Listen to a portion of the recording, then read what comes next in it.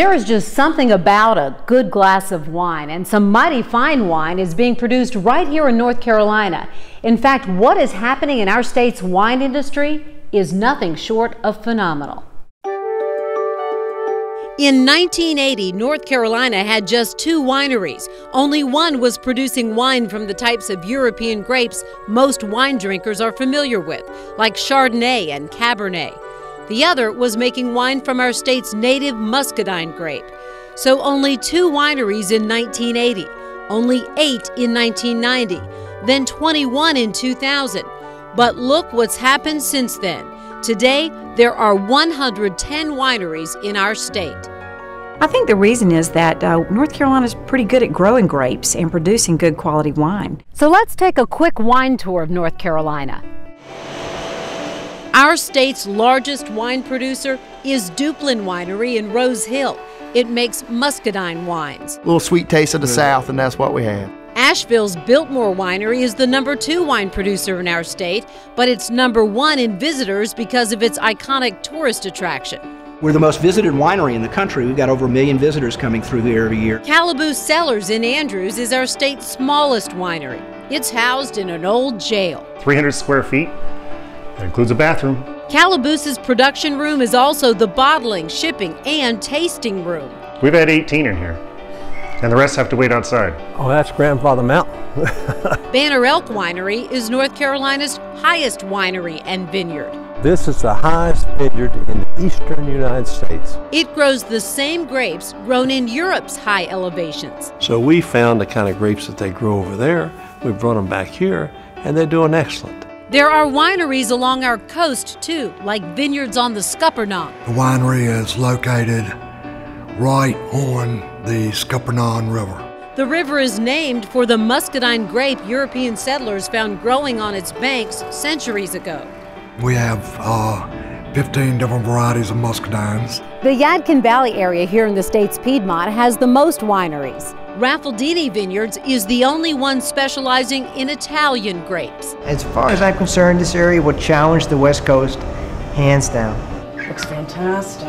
Some wineries have restaurants, like the fine dining at Shelton Vineyards Harvest Grill. Seasonal, with a lot of emphasis on using as much local product as possible. Some wineries have lodging, from bed and breakfast inns to cabins, even tree houses. Every winery has its own unique twist. Childress Vineyards in Lexington has a NASCAR flavor because of owner Richard Childress. We're very fortunate to have all the fans really support our winery. Everything from A to Z would be up here at some point, either on one shelf or the other. Larry Ellers of Chateau Lorinda Vineyard in Sparta makes most of his wine from fruit other than grapes.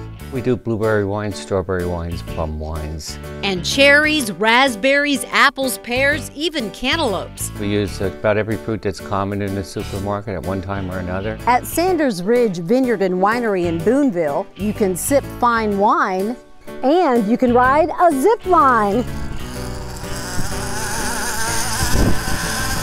You can't ride the llamas here at Divine Llama Vineyards in East Bend, but the llama will carry your wine for you on a trek through the woods. You'll do that for me, buddy? Every winery has their own personality, their own uniqueness, but we also are all striving for really good quality wine. And they're succeeding. The quality of our wine is continually getting better and better. Next, how the industry got this far. It's not easy.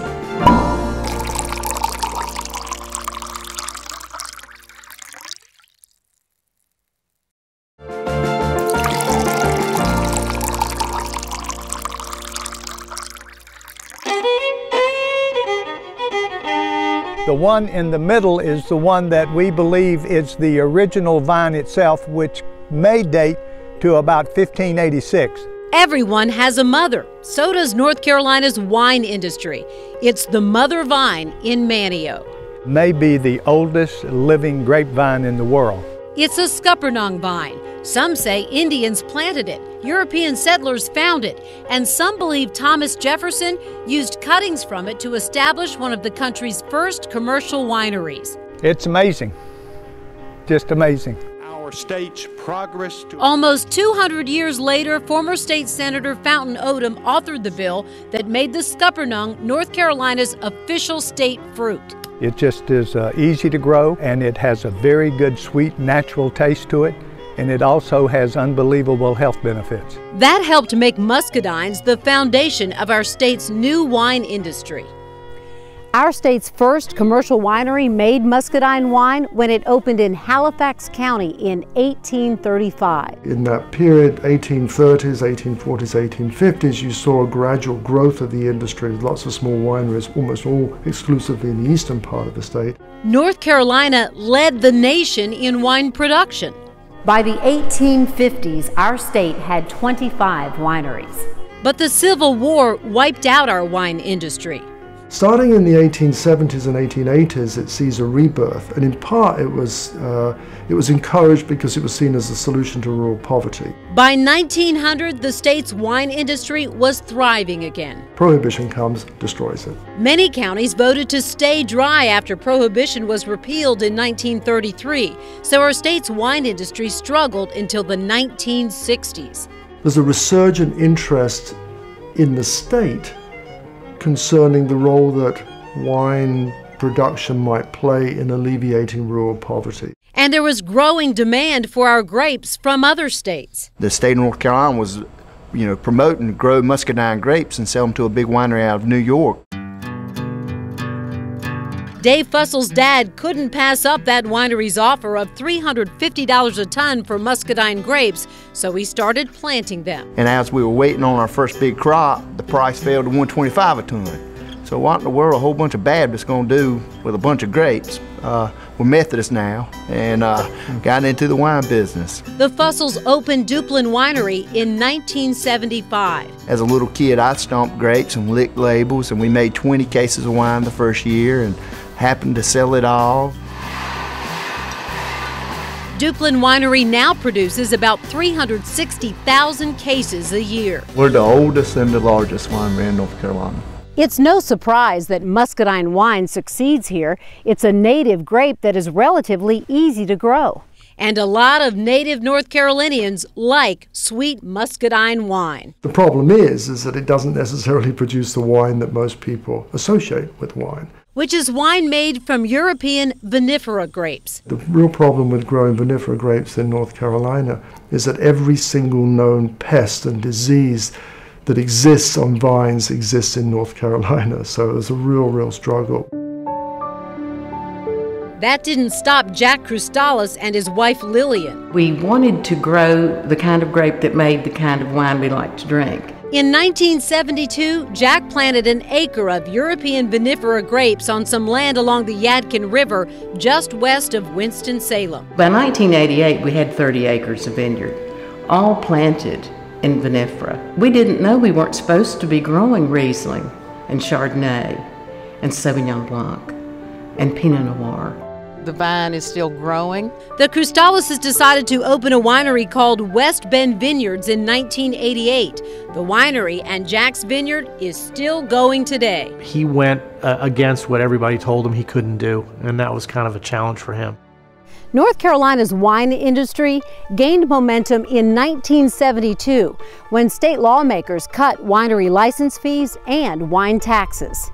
And when the Biltmore Company opened a $6.5 million winery on the grounds of its estate in 1985, it exposed tourists from around the world to some of our wine. So the opportunity for them to be in North Carolina, taste wine that they like, choose to buy wine that they like, I think sets them up very nicely for visiting other wineries and being, oh yes, you can grow grapes in North Carolina. Yes, North Carolina wine can be good. In 1986, the state created the North Carolina Wine and Grape Council to help support the industry with marketing. And in 1990, grape growers and winemakers created the North Carolina Wine Growers Association to help each other with knowledge. How to get started, some of the trials and tribulations, some of the mistakes that people have made to try to avoid that and minimize the costs. The Wine Growers Association started with 20 members. Now we have probably about 400 members. Next, just how did that happen in such a short period of time? We're where California was after 20 years.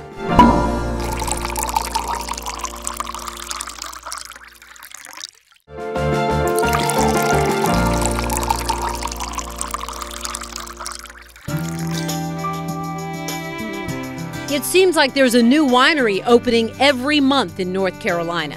We went from 8 wineries to 110 in just 20 years. So how did that happen so fast? Charles and Ed Shelton are part of the answer. They retired from their successful Charlotte-based construction business and opened Shelton Vineyards in Dobson in 2000.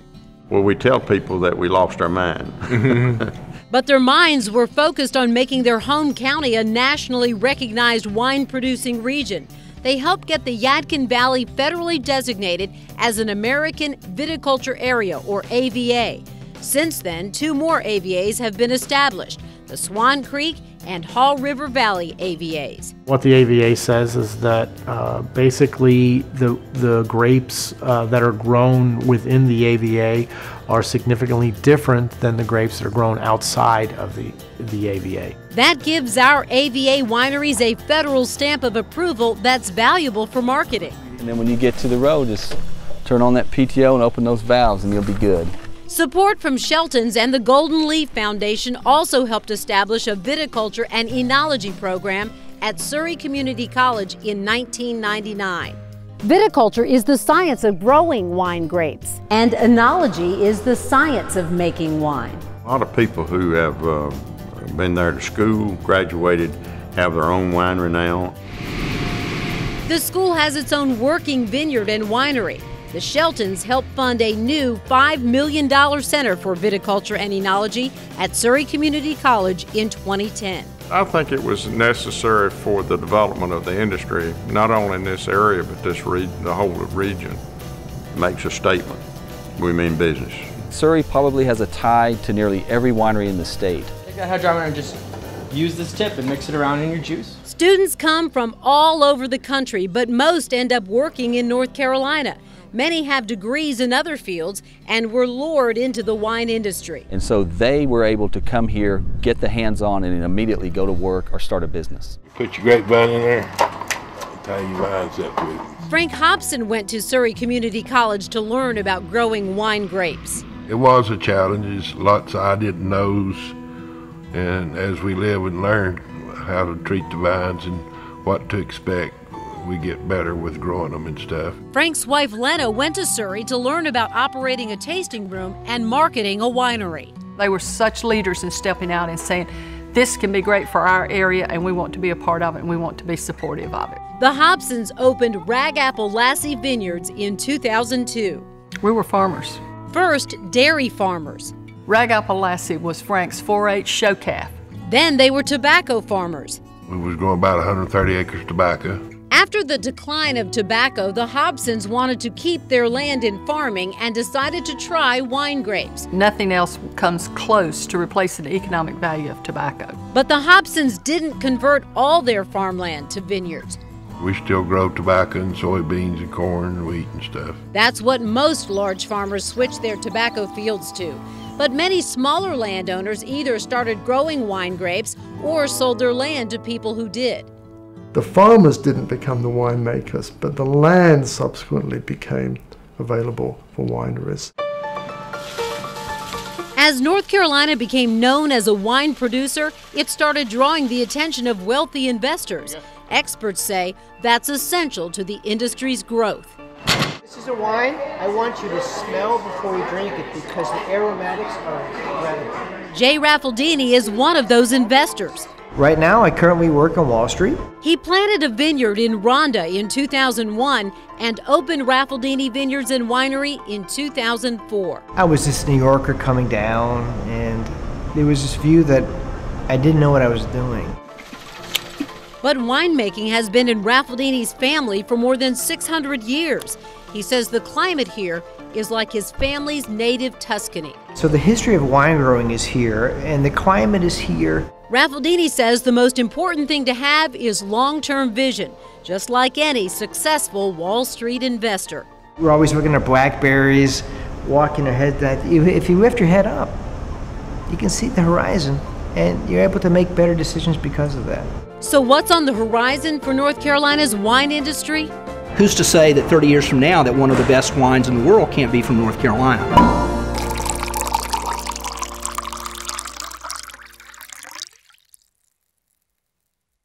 To learn more about the WRAL documentary Grape Expectations and North Carolina's wine industry, visit WRAL.com and type WRAL Doc in the search box.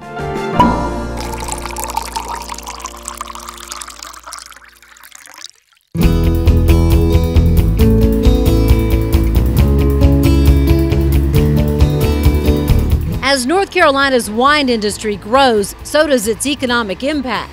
It's now about a $1.3 billion industry. It employs 7,600 North Carolinians, and it generates about $51 million in local and state tax revenue. We stock about 5 different types of corks. Not all of that business is just wine production. This is a hydraulic press. Gil Owens runs Carolina Wine Supply in Yadkinville. It's right in the heart of wine country. He sells everything from crushers to corks. Everything used in a winery. This is one of dozens of businesses that have sprouted with the growing wine industry. First 4 or 5 years, we more than doubled in size each year. Like the grapes they grow, wineries thrive in bunches. Because the more wineries there are, the more it attracts people to come to visit the wineries. We had 31,000 people come through the door last year. We have visitors who have been here from every state in the United States and several foreign countries. We're going to taste everything today, so you're going to test your palates out. The state's new wine tourism industry has hatched businesses like Yadkin Valley Wine Tours. We are a pure tourism company. Here at Childress, this is a multi-million-dollar facility. Tour customers are driven to 4 wineries. They get free tastings, lunch, and an education in wine. We consider ourselves a wine education class on wheels. Anybody who has any interest in doing anything entrepreneurial in this area has the opportunity. We want everybody to be comfortable. Chip and Sandy Thomas saw an opportunity to open a bed and breakfast in Yadkinville. It caters to wine tourists. Probably 75% of our marketing is toward that. They named their B&B the Vintage Inn. Just kind of fit. There's a lot going on with it. Their inn's guests are very close to the Yadkin Valley's 34 wineries. They'll get up and have my breakfast, of course, and then they'll start touring wineries. And typically they'll do 3 to 4. Hampton and Sweet, Shelton Vineyards. Shelton Vineyards built its own Hampton Inn, Italian restaurant and gas station and convenience store just down the road from its winery. It's all to serve the increasing number of tourists visiting its winery and others in the valley. If you build it, they will come, and that's what will happen here. But it's not all rosé for our state's wine industry. It faces challenges if it wants to continue to grow. One is large wine producers from California, South America, and Australia filling grocery store shelves with wine that costs less than $10 a bottle. We are small family-owned wineries, so we can't sell it at $3 a bottle or $5 a bottle. It's been aged in French oak for 2 years. Steve Shepard is not only the president of the state's Wine Growers Association, he's also the general manager and winemaker at Ray Lynn Vineyards in Mocksville.